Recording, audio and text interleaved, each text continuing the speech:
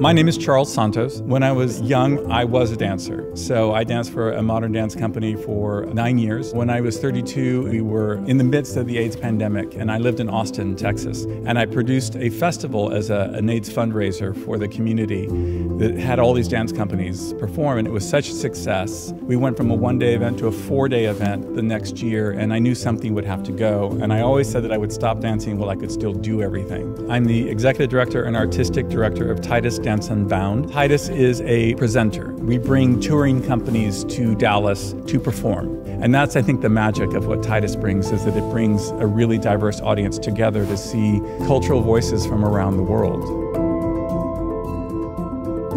The Winspear Opera House is a phenomenal facility. I have been here from the very beginning. This is one of the great theaters in this world, and it's here in Dallas. One of the great things that happens when I bring an international company here into this beautiful opera house is they said, I had no idea. People have so many preconceived notions of Dallas, and they're just so excited when they get here that they just had no idea. Dallas art scene is a place of inspiration for me. It is my playground. I live my life in the arts. I don't think I could be in a better city for my job. The Dallas art scene has been surprising and exciting. I've got 20 years here, and I'll probably have 20 more. I just find this scene here ever-changing and ever-growing. The Moody Performance Hall is here in the Arts District. The idea when it was first created was to create a venue in the Arts District that would be much more affordable for all the arts groups. And we wanted it to be a multi-form theater that could accommodate theater, music, and dance.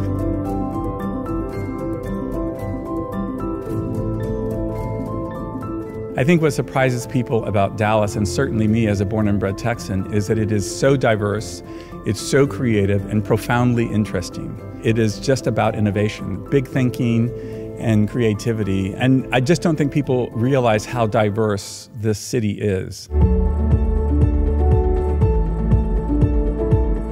For me, it is an evolution of a city. It's a statement that this city takes the arts seriously. It's a creative place. It's a place to innovate. It's a place of collaboration. It's a place of creativity. That's what I see when I walk down the Arts District. People think that they need to know something about dance before they can go to a dance performance, and that's never the case.